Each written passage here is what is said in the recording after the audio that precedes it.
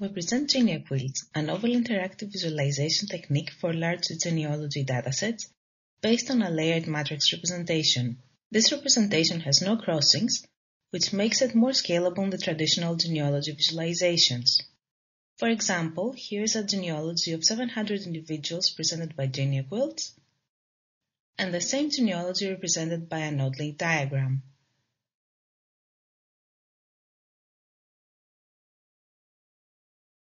Let's start with a simple genealogy of the Simpsons TV series. The basic elements of the geneaquilts visualization are generations, individuals, male and female, families, and relationships within families.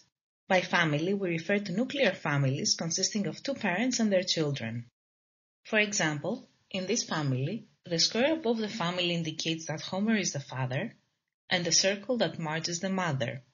The circles below show that they have two daughters, Maggie and Lisa, and one son, Bart.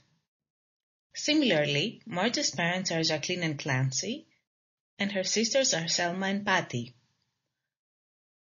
More generally, cells above the family icon point to the parents of the family, and cells below to the children. Cells on the left of individuals show which family they were born into, and cells to the right show in which families they participate as parents. In the Greek pantheon, for example, Zeus is a father in more than one family. He married Hera, with whom he had 4 children, and coupled with other individuals, including one from a different generation. We implemented the geneaquilt visualization in an interactive genealogy exploration system. The system consists of a main visualization window, an overview, a query window, and a timeline. For this family of 700 individuals, we can use the overview to quickly pan across the genealogy, while the main window automatically zooms out to fit as much content as possible. At the same time, the timeline shows the time span of the main window. By selecting an individual, we can see all its ancestors and all its descendants. We can toggle the visibility of ancestors and descendants by clicking the selection. By dragging the selection, we can rapidly switch to other individuals. We can also perform multiple selections in different colors. Since Zeus and Poseidon are brothers, their ancestry is displayed in both colors. We can use this color blending feature to find common ancestors. For example, in the Bible genealogy, we might look for the common ancestors of Mary and Joseph. In the overview, we can see where the two colors blend, and find out that the most common recent ancestor is King David.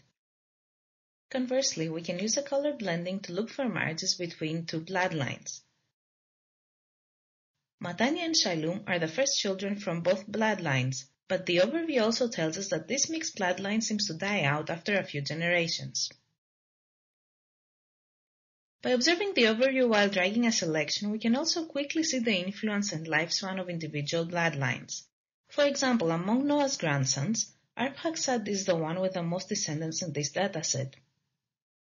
Following bloodlines can be hard when there are a lot of individuals per generation. We thus introduced the bring and slide technique. We drag to the left of an individual, proxies of her parents appear, and as we drag towards one of the proxies, the related parent is progressively brought to the viewport. Similarly, dragging to the right allows us to navigate through descendants. The system also shows the attributes of selected entities. For example, in this Parisian family of 230 people, we can see the detailed attributes for Claude and his son. The birth and death date attribute can also see in the timeline. One of Claude's attributes is his title Seigneur de la Chapelle.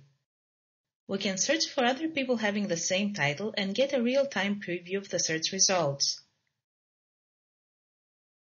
Because the selections span a large part of the genealogy, we can use filtering to adaptively shrink entities that are not related to the current selections.